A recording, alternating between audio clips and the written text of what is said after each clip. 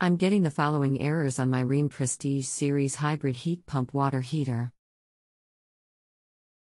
A006 compressor shutdown, suction temp low, and T006 compressor shutdown, suction temp low. Any ideas? Is this water heater installed in an extremely cold location?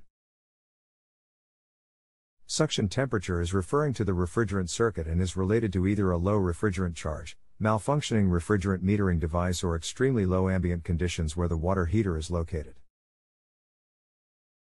I suppose it could be a malfunctioned temperature sensor also.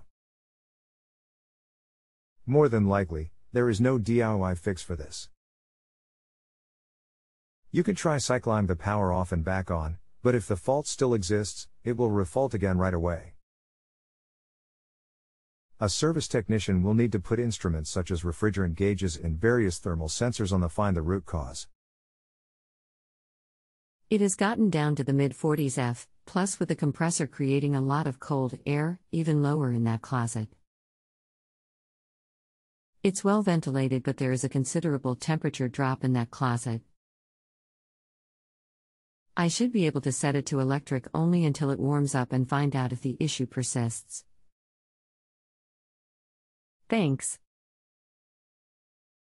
If you have a home improvement or appliance question and want to chat with an expert now, visit JustAnswer.com/YTHI.